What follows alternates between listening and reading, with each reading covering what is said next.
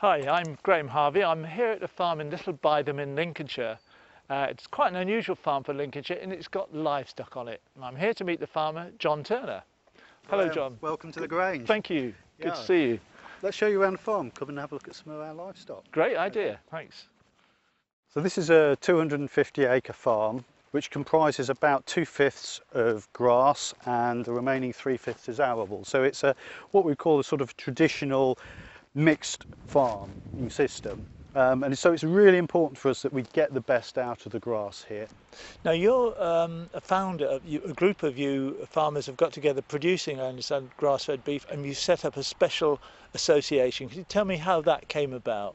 There was a sort of a vague notion of transition farming, and that follows the same sort of themes to the transition towns movement. It's how do we relocalise food production, and how do we deal with this sort of model of farming when fossil fuels become increasingly more expensive to extract.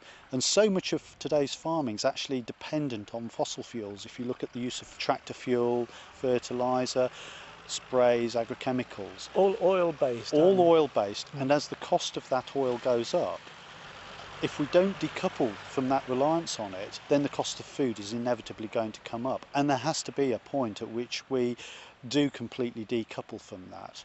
So transition farming as a concept is actually part of that roadmap, how we reduce that dependence. And out of a transition farming group meeting, we came up with about 4 or 5 people who, unbeknown to me, around the country had come to the same sort of conclusions about the importance of pasture fed.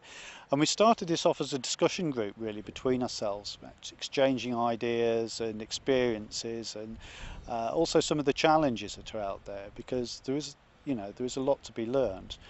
And we felt that really if this was going to have an impact, we needed a distinct method of production that was defined, and also we needed a brand name, a mark that we could actually show that distinctive element of it at the point of sale.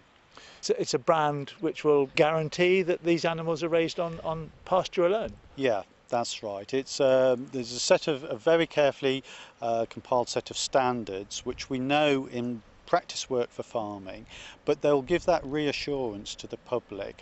Those who aren't able to actually go out to farms, they will know exactly how that animal's been fed.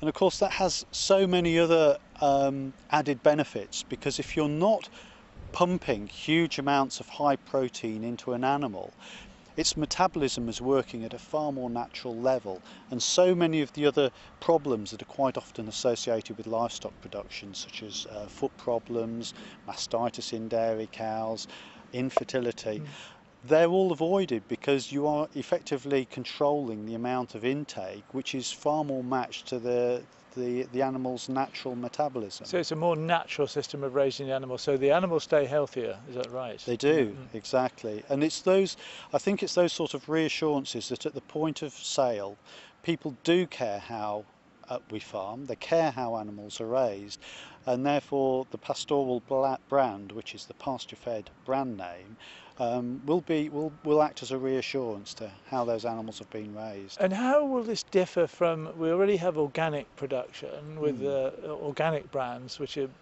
well known now. There are common areas, aren't there? There are common grounds, but you're very distinctive in your production, are you? It is, because this actually defines what the animals are fed. I think what we have seen over certainly over the past 4 or 5 years with organics is an increasing pressure from the wholesalers and the retail market, and we've seen the emergence of industrial organics.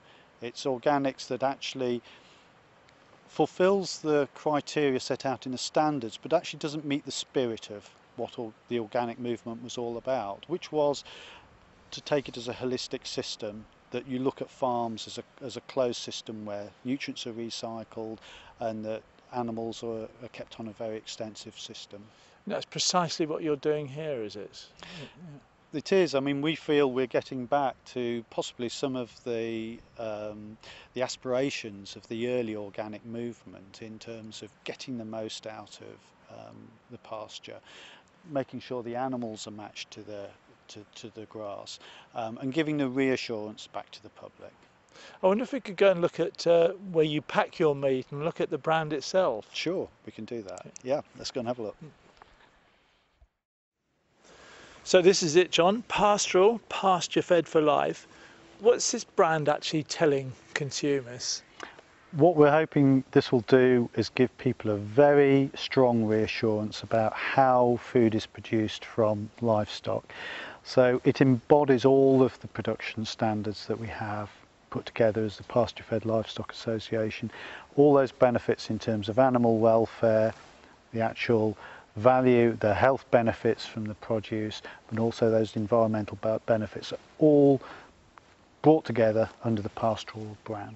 What it actually means is that these animals are raised from being calves to the end of their lives on pasture or on silage or on hay. That's all they're being fed, no grains at all. No. Now there aren't too many farmers producing meat and milk this way at the moment, are there? Are you going to have enough supply to make a difference, do you think? No, you're quite right. I mean, it's very much an emerging brand, and it's a developing concept in terms of UK farming. So we see this as a sort of a slow process of growth where we're bringing farmers on board, giving them reassurances about the viability of this as a farming system. We also need the wider public to come on board with this and actually recognise the value of it, the significance of pasture fed as part of that longer term sustainable livestock production in the UK, and to support it and actually also get involved in understanding what's involved in the production side of things and helping to shape the brand and shape the standards. And are you going to be promoting this, sort of explaining to the public, going out in press and media, as you are today, and explaining what this means?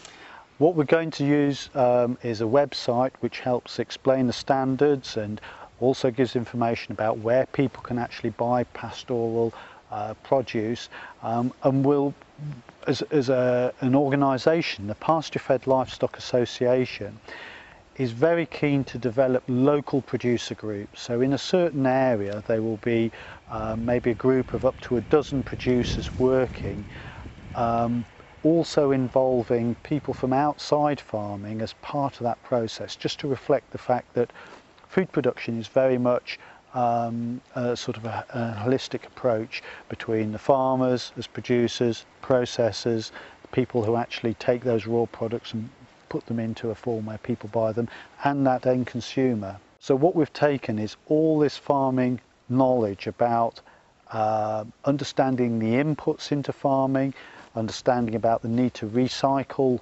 nutrients, the very important part of soil health within farming production. All those things have become embodied under animal pasture health, of course, and animal without health. a lot of medicines to keep the animal going.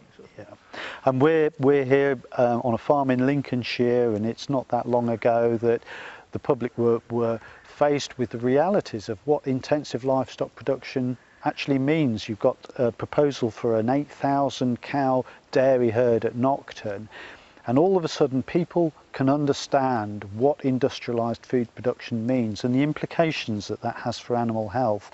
So rather than us being in a position where we're criticising that as a way forward, pastoral and the work that the Pasture Fed Livestock Association is involved in is actually demonstrating a practical alternative, and we hope that the benefits of that will be understood by the people supporting it and also by policymakers.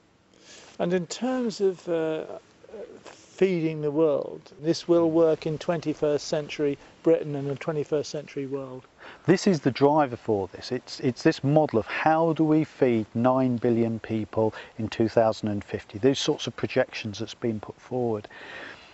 The debate about that is very much modelled on the fact that emerging countries will be following a Western diet. That's one of intensive meat consumption and livestock, grain-fed meat, where you're using these 7 units of protein to produce 1 piece of protein for human consumption. That's dreadfully inefficient. So instead of saying, how do we actually square the circle, we're going back to basics and saying, well, is that the right model?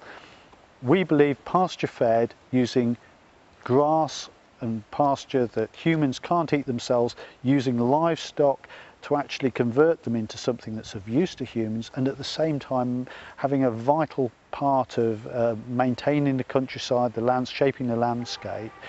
That sort of takes care of the grassland and areas that we can't grow useful crops on in this country, and freeing up the land for good arable production for human consumption. That's all completely compatible with the future challenges of feeding this growing world population.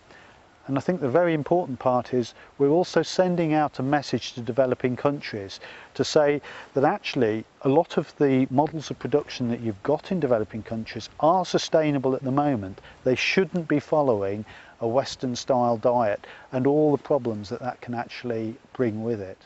This isn't just another marketing brand. It's got its roots firmly in good farming practice. It's got its roots in a future model for food production which we think is sustainable and to take us forward. It's something that we know in the United States has really taken off, is very popular, and has proved its worth as part of that solution for sustainable farming. So I've got every reason to believe that it will be there in 20 years' time. Well, we wish you luck, John, and we'll be following progress on Pasture Promise TV. Thank you very much. Thanks very much indeed.